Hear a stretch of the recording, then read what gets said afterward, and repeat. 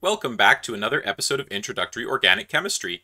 Today I'm going to talk about the dihydroxylation of alkenes using osmium tetroxide, as well as the cleavage of those diols using parietate. But before we get into that, let's go through the practice problems that I assigned last lecture. So in this first problem, we take this alkene and we treat it with ozone, followed by dimethyl sulfide. That's going to give us a different product than if we treat this with MCPBA. So in the first case, we undergo the ozonolysis reaction, which affords this ketoaldehyde. And the reason that we have stereochemistry on these two centers is because we had previously had stereochemistry on this sp3 bond outside of this ring. This 5-membered ring, which is bicyclic previously, now is only the 5-membered ring without the second cycle because it's been cleaved open using ozone. Now in the next case, if we use MCPBA, this is an electron-rich olefin which is very easily epoxidized using MCPBA, which is why we get this epoxide. And because the benzene is this big bulky group, we tend to get epoxidation on the top face of this cyclohexane. And so if you try building this molecule with a model kit, you'll see why epoxidation happens from the top face rather than from the bottom face most of the time. Now in the next problem, we take this dialkene containing substrate, and in one set of conditions, we're going to get the epoxide on the left. However, in another set of conditions, we're going to get a cleavage of a double bond. So in the first case, because this is an alpha-beta unsaturated carbonyl, this is an electron-deficient alkene, so we need to use some sort of reagent such as sodium hypochlorite or hydrogen peroxide. And so when this occurs, hydrogen peroxide adds to the beta position, and through back attack of the enolate at the second oxygen of peroxide, we form this epoxide. Now in the next case, we just have another ozonolysis reaction, and because this isn't a conjugated double bond, it's more electron rich, and it makes it easier for ozone to react. If you left this reaction long enough, you might also start cleaving the second double bond with ozone, but this double bond here should react more quickly, forming this ketoaldehyde shown here. Now with that, let's get to today's material, the dihydroxylation of alkenes and subsequent parietate cleavage. So, this reagent, osmium tetroxide, is often used for the dihydroxylation of alkenes shown here. This is also known as Upjohn dihydroxylation. It has some significant advantages over ozonolysis when combined with parietate. One advantage is that osmium tetroxide is catalytic. Usually you will see only 1% catalyst loading, and then an additional oxidant is used to reoxidize the osmium back to osmium 8. So usually this is n-methylmorpholine-N-oxide, which is commonly abbreviated to NMO. What this reaction does is it converts alkenes to 1,2-syn diols. So if you wanted an anti-diol, you'd have to use different chemistry to prepare them, as osmium can only add to one face of the alkene. So you're always going to end up with your alcohols on the same side. Now, if you had a rigid alkene with different geometry, you could get different alcohols. But in the case of something like this, we're going to have two alcohols resulting like this. If you'd had a transalkene, you might be able to get the opposite product. Now, it's worth noting that even though this is drawn as a single enantiomer here, because osmium tetroxide on its own could either add to the top or the bottom face of this alkene, we're actually going to get a racemic mixture here. However, you can add additives in to make this enantioselective. So there is a reagent which is called AD-mix beta, which is a combination of osmium tetroxide with syncone alkaloids, which we talked about in a much earlier episode about non-carbon chirality. If you're interested about that, I'll put a card here that you can click on. And essentially what that does is it allows bias for the dihydroxylation to occur on one face versus the other. And there's two different reagents you can use, one which is derived from quinine, one which is derived from quinidine. And because they have slightly different stereochemistry, they're not quite enantiomers, they're diastereomers. You can often get selectivity for one face versus the other face if you needed to try this on your substrate. So it's very useful to know about AD-mix beta. So while we mainly talk about alkenes being dihydroxylated, alkynes may also react, forming 1,2-diketones, and sometimes you'll also get cleavage of the alkyne forming carboxylic acids. In this reference here, it outlines what various different alkynes do when treated with osmium tetroxide. However, there still isn't very many examples in the literature compared to that of alkenes. If you'd like a full review of reactions that occur with osmium tetroxide, there's a really great reference here from the Encyclopedia of Reagents for Organic Synthesis, EROS. I also want to highlight that this transformation is one that's worth remembering as it's one of the most reliable reactions in organic synthesis. If you have a double bond and you treat it with osmium tetroxide, it will almost certainly be dihydroxylated. And when you have reactions that are this reliable, it's important to pay attention to them because they're like a hammer and a nail. You know you can hammer a nail into almost anything if you hit the nail hard enough.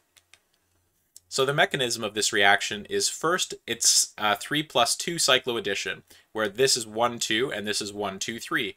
When this adds in, we form this 5-membered ring, and this is able to be hydrolyzed, forming this diol.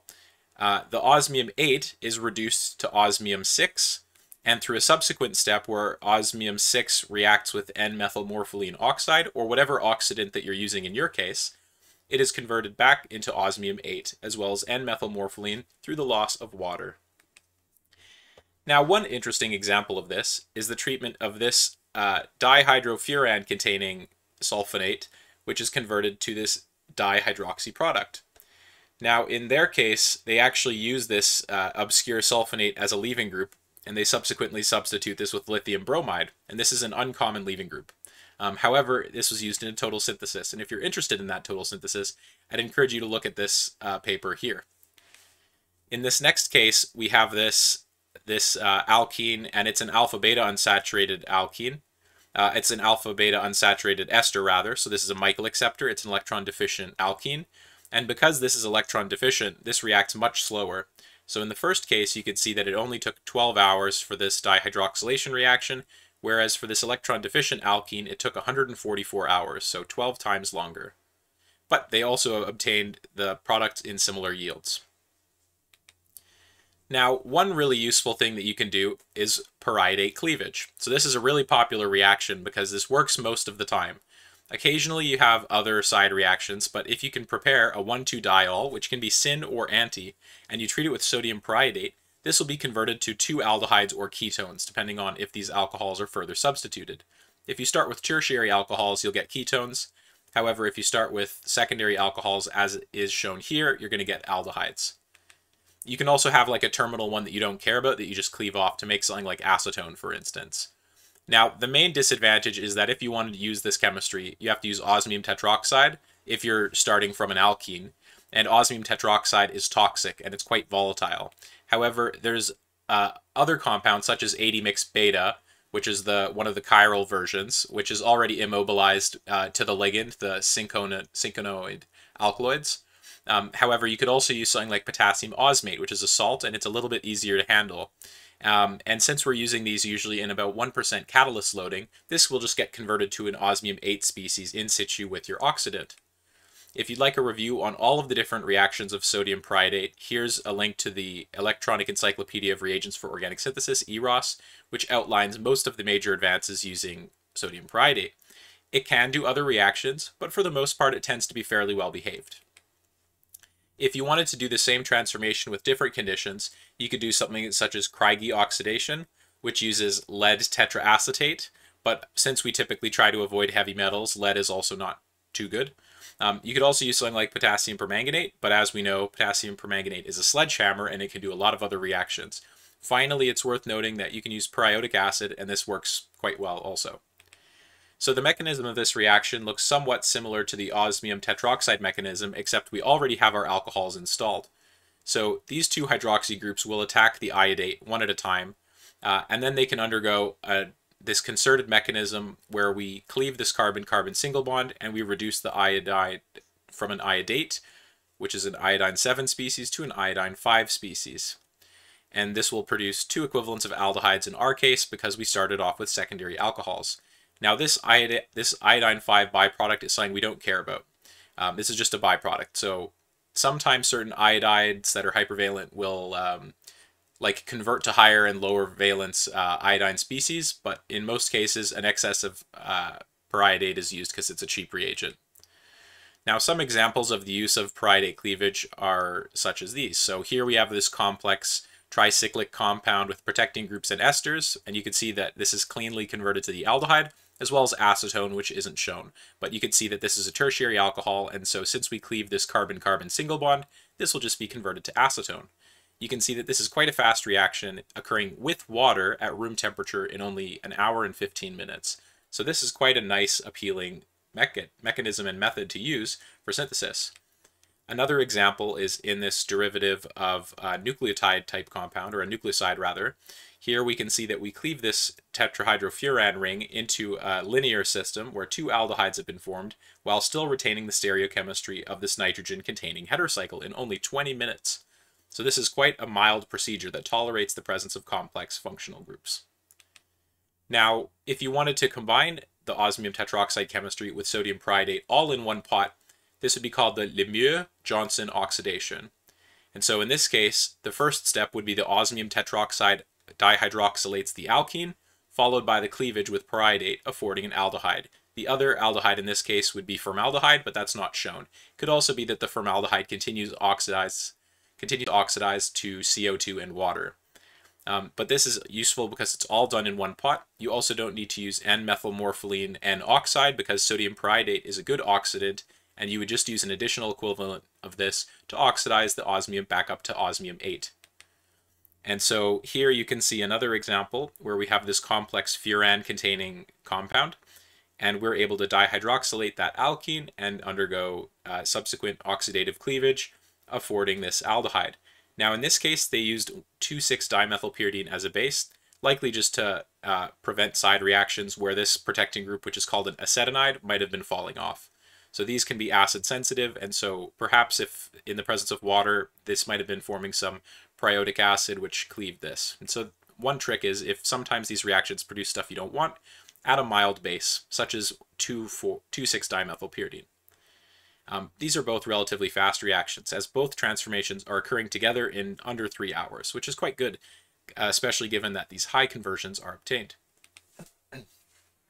So for this lecture, I would like to assign 2 practice problems.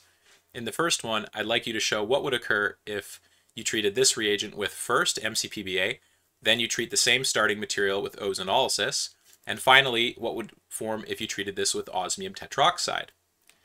The next problem I'd like to assign is taking this alpha-beta unsaturated ketone with this alkene on it, propose a series of steps that would afford this carboxylic acid containing epoxide. And so there isn't just one solution available for this. In the next lecture, I'll propose what I think is a good sequence, but you might be able to come up with an even better one. And so this is our first real practice problem of a multi-step synthesis. And so it's really important to learn, once you know and understand all these different reactions, can you propose a series of them to get from one complex molecule to another? These are still relatively small molecules, but the more of these you know, the more cool compounds you can make.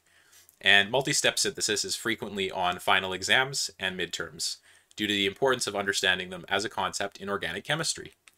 And so with that, I hope this has been a useful reaction, and I hope that a useful reaction video, and I hope that I could convince you that this sequence is preferable over ozonolysis in most cases, as long as you don't mind working with a little bit of osmium. If you have any questions or comments about this, I'd appreciate it if you leave them below. If you want, you can give the video a like and subscribe, or share it with a friend. Have a great day.